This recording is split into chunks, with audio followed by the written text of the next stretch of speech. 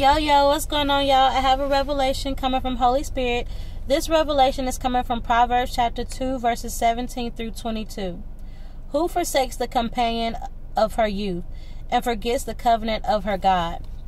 For her house sinks down to death, and her paths to the departed. None who go to her come back, nor do they regain the paths of life. So you will walk in the way of the good and keep to the paths of the righteous. For the upright will inhabit the land, and those with integrity will remain in it. But the wicked will be cut off from the land, and the treacherous will be rooted out of it. So the revelation that the Father gave me for this scripture is, someone abandoned you, renounced, and gave up on you.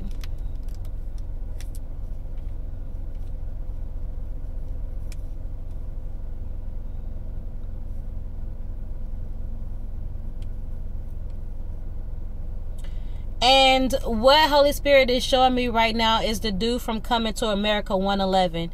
And he's saying, I renounce my throne. I no longer want to be king of Zamunda.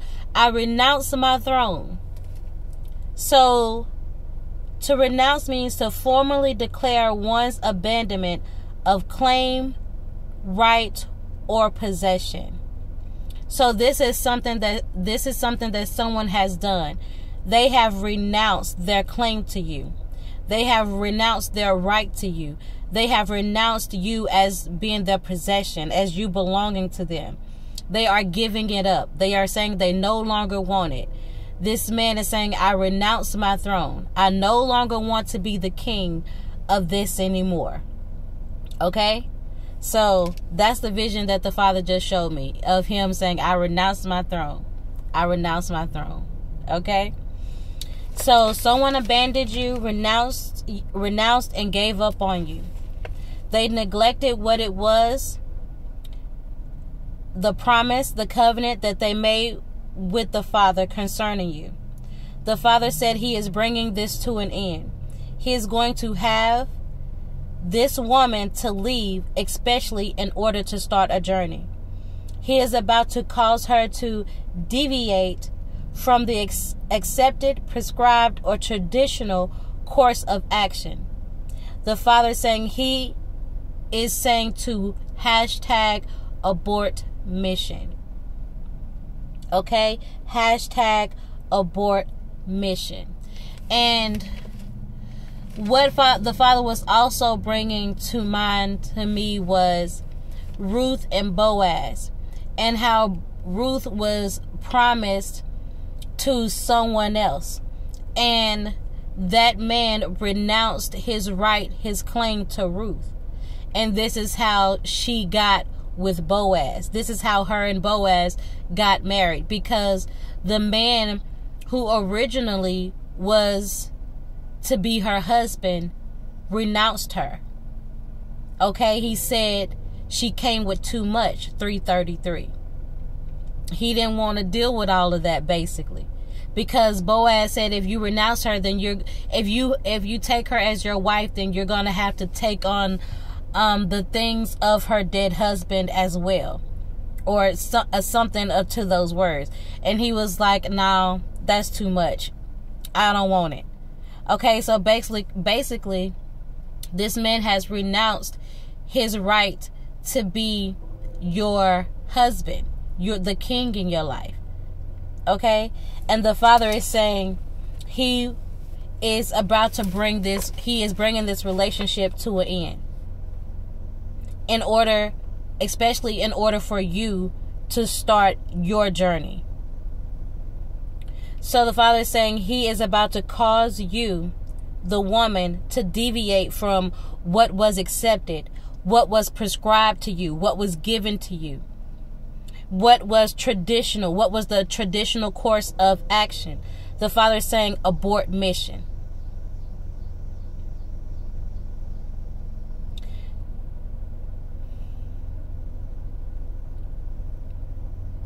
Abort mission. He wants you to deviate from what you accepted, from what he told you and the original course of action. Not what he told you, what he told you, what was given to you. This man that was given to you. He wants you to deviate from this man. This man was prescribed to you. He was given to you. What does it mean to prescribe?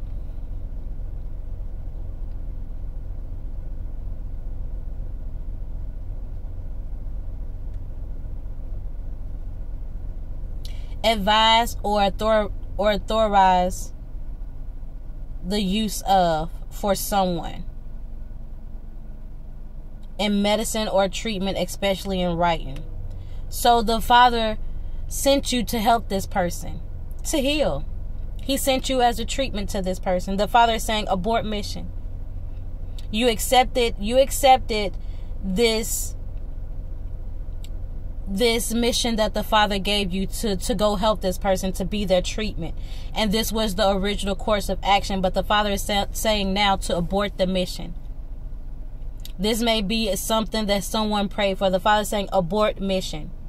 This is not a message for everybody. This is a message for someone whose person has renounced them, has abandoned them, and has given up on them. And to renounce means they say they no longer want to be the king in your world. They no longer want to be with you. The Father is saying abort mission. He sent you to help this person and you accepted, and that was the original course of action. That was the original plan. But the Father is saying abort mission.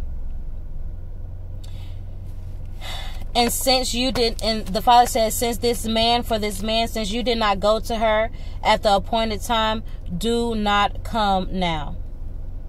Because you will not regain what it was you lost, which is life. This woman gave you life. You gave this man life. And the Father says he will not regain you. The Father is saying to this man, don't come now because you didn't come at the appointed time. And what the Father reminded me was the fig tree that he cursed. It's like after he told the fig tree to produce, and the fig tree did not produce, and then therefore he cursed the fig tree for not producing, and then he goes and eat, and then the fig tree produces fruit. It's too late. I already ate. I'm no longer hungry. You've already been cursed. Well, you can't even produce fruit. But that was just an example. You won't even be able to produce fruit. This person, after they didn't do what it was the Father told them to do at the appointed time that they were supposed to do it, and on top of that, they renounced what it was. They renounced you. They said they didn't want you. They didn't want to be your person. They didn't want to be your king. They didn't want to be your queen. The Father says abort mission. And this person will not regain you back in their life. And the Father says this woman bought you life. And what does it mean to bring someone life? What does it mean when the Father says that you brought this person life? It means you were willing to die in order to defend or support someone or something. So you were a representation of Jesus Christ to this person in this person's life.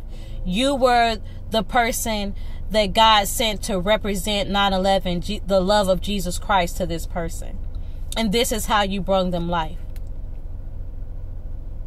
Because you were willing to be that love, that unconditional love. You were willing to support them and to defend them and protect them. The Father says abort mission. Abort the mission of supporting, defending, and protecting this person. And to abort mission means to end the mission before it is finished. To end the mission before it is finished. And the woman of God keep walking in the way of good and keep going on the path of doing what is good and right in the eyes of the Father, the Savior, and the Holy Spirit. Okay? For it says in verse 21 and 22, for the upright will inhabit the land, and those with integrity will remain in it. But the wicked will be cut off from the land, and the treacherous will be rooted out of it. Okay? And this is someone who dealt treacherously with you.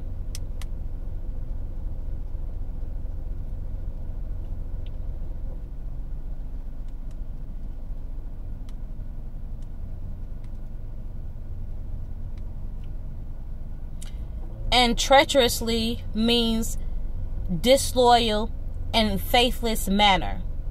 He behaved treacherously. Synonyms: faithlessly, false, traitorously, and treasonably. So this is someone who is disloyal, dishonest. They were cheating, and they were lying about everything. And they betrayed you. They turned on you. The Father says, abort mission. And to abort mission means to end this mission before it's even finished. Don't even worry about it no more. Just don't even worry about it no more. Don't even worry about it. Okay? Trust in the Lord with all your heart, thus says the Lord. Don't even worry about it no more. Abort mission, thus says the Lord. And this is somebody who will not be able to regain access back into your life. The Father says, if you didn't come at the appointed time when you were supposed to come, if you didn't produce when you were supposed to produce, do not come now. Do not come later. You will not regain life. Access denied. Loan denied. Mission aborted. You renounced your throne. You abandoned and gave up and walked away. You cheated, lied, betrayed, and manipulated. And the Father says you will not regain access back into his daughter's life. Access denied. The Father says, do not give this person life. If this person comes to you seeking life because you are the original treatment, you are what was prescribed for them to help them heal, to help them get better. When they come to you for that treatment, when they come for life, the Father says, abort mission. You are not to support, defend, or protect this person.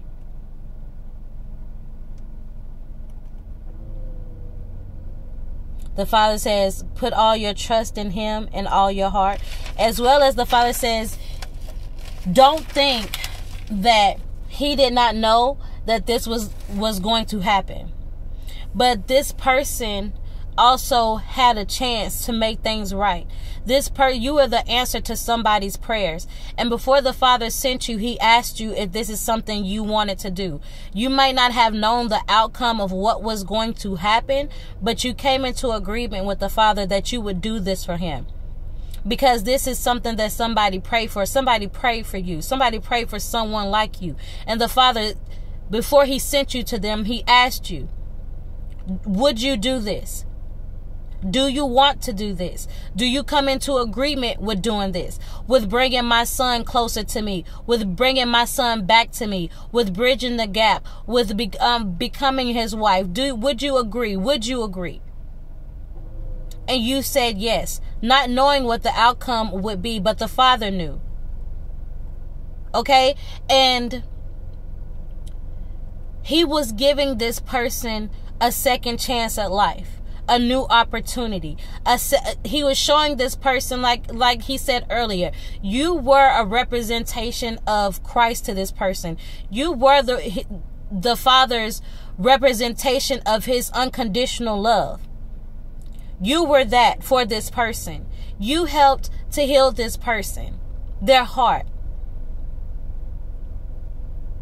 You were everything that you were supposed to be and more. You did everything you were supposed to do and more, thus says the Lord.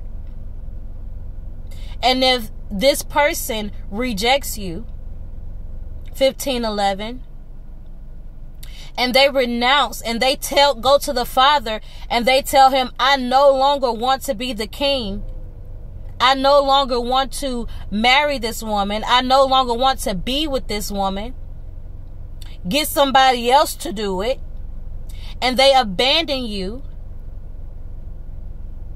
And they neglect you. And they move on. The Father says, abort mission. And trust him.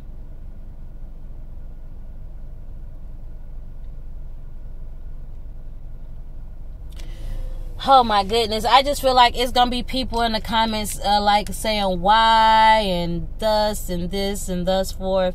And it's like, learn to trust the Lord. And this message is not for everybody. If the Father didn't tell you to stand for this man and you didn't come into agreement with the Father to stand for this man, then this message, it very well may not be for you. If you don't have the understanding of what the Father is saying in this message, it very may not be for you. If you can't trust what the Father is saying and move on, then it very well may not be for you.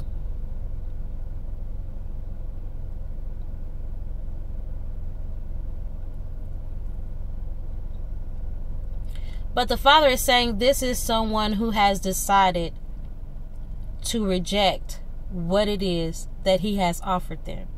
And that was you. The representation of his unconditional love.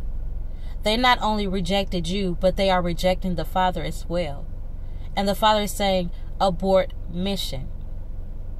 And that's just like as simple or as plain as I can put it. They are not only rejecting you, but they are rejecting the Father. He does not want they don't want your love. They don't want the love of the Father. Or maybe they just don't want your love, 17:17. And they want what they want. But that has nothing to do with you. The best was offered to them. And if they don't want the best, then go let them get the worst or the second best. Or whatever it is that they want. But you continue to move on and continue to move forward and put all your trust and faith and confidence in our Father. Seek ye first the kingdom of heaven, and the rest will be added to you. He doesn't tell us the outcomes of all situations. But when you come into agreement with him and you agree to do something for him, then just do that thing. And when that thing is done, then it's done. Just know you did your part. And you can't worry about whether somebody else does their part or not. Whether they walk in agreement or not. Whether they do what they're supposed to do or not. You can't worry about them. I did what I was supposed to do. They didn't do, but they did. So, okay, move on. Especially if the Father is telling you to abort mission. Why are you still sitting here crying about it, talking about it? Move on, move forward. You got a word from the Father that says abort mission. Stop, drop, and roll. Stop, drop, and roll. Okay, get out of there. Go now. And the Father says it's okay. So there's no need to cry. There's no need to have a broken heart about it. Your heart would be even more broken if you stayed and stayed and stayed and just waited and waited and waited.